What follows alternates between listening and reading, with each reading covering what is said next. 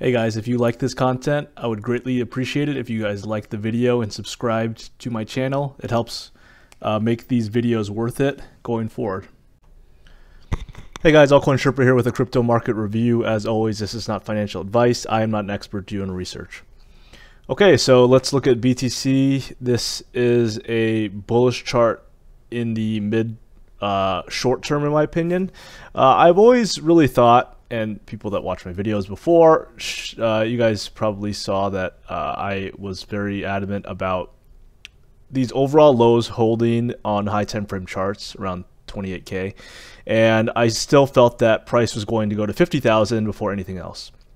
Now, with that said, price could still go to like $20,000 after it hits this $50,000 area, but I was going to be pretty surprised if price was going to go straight to 20K from these lows. There's a lot of reasons for that, but the biggest one is just that a lot of people got liquidated on this big move down. Higher liquidity there's more liquidity up here. Now you can see this $50,000 area is like a SR level. It's a demand, or it's a supply zone. It's high volume node, as you can see on this volume profile indicator. So this is really kind of the area to watch, in my opinion, and this is like kind of the area that I'm watching myself. And I don't really know what's going to happen after this area is tapped. Price is slowly grinding up, which means it's really good for altcoins. When price rockets up or rockets down, you'll see that altcoins usually suffer, especially in alt BTC pairs. But right now we're seeing alt USD pairs do pretty well, and in alt BTC pairs as well, because of the slow kind of grinding price action. But I do believe that the danger zone is coming around 50,000. Because of how long price consolidated in this area, it could even go even higher, up to like 55,000 or so. I think it's unlikely that price goes up above all-time high levels. I just don't see it happening from here. Eventually, sure. But I think it's more likely that price kind of goes up to like, 50 whatever, grinds down to like, maybe mid-30s, and then we kind of just chop around for the next few months or weeks. I could see something like this, like, higher lows. That's kind of like what I'm expecting, in my opinion. That's kind of my overall plan. I think that the overall macro lows are probably in, but again, I'm not really positive quite yet. Still, like, kind of, I really want to see what is going to happen at 50K. So that's kind of my overall outlook on this. Like 50,000 is the area to watch. I do think there will be a pullback around that area. I will be going more risk off with a lot of my altcoins when it comes to this area. And I do think that a lot of altcoins will be facing some significant resistance areas as price continues to grind up. So let's look at ETH USD here. ETH USD, similarly to Bitcoin, I felt that this was going to go to like 3,500 or so, and that's congruent with Bitcoin going to 50,000. So I think that something like this is like pretty likely, high 3,000s, high to mid 3,000s for Ethereum. And I think that there will be like a pretty good supply zone all throughout this top end around 4,000, and then also this current area too is also a supply zone. So in other words, like, this entire area seems like kind of dangerous area to long. I personally would not long myself. I would look to see the reaction around mid 3Ks to 4,000, but it's really going to depend on Bitcoin, as always. This chart looks okay, but I do think that there's a high probability that there will be like a pretty good shorting opportunity up near the 4,000s. Don't know where it will be, and from there, again, similar to Bitcoin, I have no idea. Like, I'm not sure. So ETH BTC, I think the overall, it still looks like a good chart. I mean, as I've said the last several weeks too, like, this is still like a macro bullish chart for ETH BTC. You can see like this higher low is being formed right now.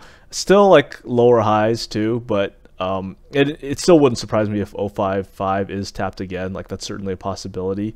But this is still like a bullish context, in my opinion. It's still like a bullish market structure. we're still seeing kind of like these higher lows. Well, we could have actually maybe seen like a breaking market structure recently too. It really depends on what you denote as a high. So if you denote this as a high, which certainly looks like a high in my opinion, and then you denote this recent move as kind of like a low. Well, okay, you can also call this a high too. I don't really call this a high myself, but I mean, regardless if you call either one of those a high, this recent move up has been a higher high. And you could maybe denote this right here as a low set back in late June, and then you can denote this as a kind of a higher low area all throughout late July.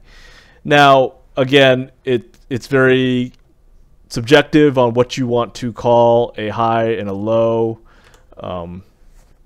Like really, as I said, like, you know, I mean, the market is subjective in general, especially the way that we chart, like us retail plebs. But you know, I think that overall on high time frame charts, ETH BTC still looks pretty good. I think it's likely that this continues higher. Don't know when it will. Like, I'm still expecting a lot more chop, to be frank and honest with you. It would make sense that this consolidates for another few weeks, and we stay within this range of 083 and then 055. Like, it's still just chop around, and then we make like a big move up in the winter. I think that seems pretty likely. That's kind of like the scenario that I'm viewing. Let's just look briefly at some popular altcoins. I'm going to look at MATIC and then Dogecoin. The MATIC network has a nice move today. You know, it was just consolidating before, and like I didn't really think it was an active trade. Right now, it finally broke through this resistance area. So we saw this area right here as resistance. All throughout this range, I mean, it couldn't break through. And it looks like consolidation before breaking down, and then now again it came back up to the range, consolidated, and now it's breaking through. But I didn't take a trade like this because I was a little bit unclear as to where my stop was. I mean, I could have used below $1. That was like a pretty clean move, but I think that a safer trade right now is just to wait for the retest around $1 and then kind of go up. But this is kind of like a high volume trading area around from $1 to 175. So it wouldn't surprise me to see more chop around this kind of this area. That's kind of what I'm expecting for MATIC.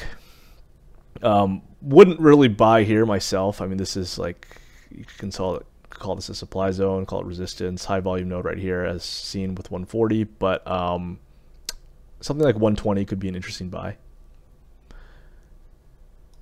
One scenario that I'm really viewing actually, and I posted this chart in other, so this is kind of like what I'm expecting actually for a lot of altcoins. This is SNX USD, and if you can see back, this is back in 2020. This was after decentralized finance and altcoins all started to die off, and this was actually happening while Bitcoin was going up, which is usually not. It usually doesn't happen. Usually alt USD goes up as Bitcoin goes up, but this was just pulling back huge. And what we saw back in 2020, late 2020, was kind of this V-shaped reversal where things started to pop off in late November, and it went from 250 all the way up to 550s or so it doubled, and then it consolidated for a few months more, and then it just took off. So a lot of coins have this type of structure right now that I'm still viewing this right now as like a potential scenario for a lot of altcoins. And what we could see right here is kind of like this V-shaped reversal that we saw. And then now we're just going to see like more chop. Now it did come back down like pretty far, but I would like to see like a higher high formed for a coin like SNX. And I'm trying to think of the coin that it was. I think it was DOT. Let me take a look here. Yeah, okay, so DOT this is like this scenario that I'm viewing for SNX. So like similar to SNX back in 2020, this makes a V-shaped reversal, comes back down, consolidates for like a few weeks, and then it moons. That would be like the scenario. So this is DOT right now, and this so far looks kind of like a V-shaped reversal. I mean, we've just seen like nothing but green come up all the way from the bottom around $10. It's doubled since then, and it wouldn't surprise me at all to see this go even higher up to like 30. And then we see like pretty big pullback and then like chop and then one more move up. So that's kind of my overall scenario for alts, many altcoins that have this kind of structure. And yeah, that's kind of like, I still think that things will look pretty good in Q4. So those are kind of my thoughts right now. Thank you guys for the support. Thank you for watching.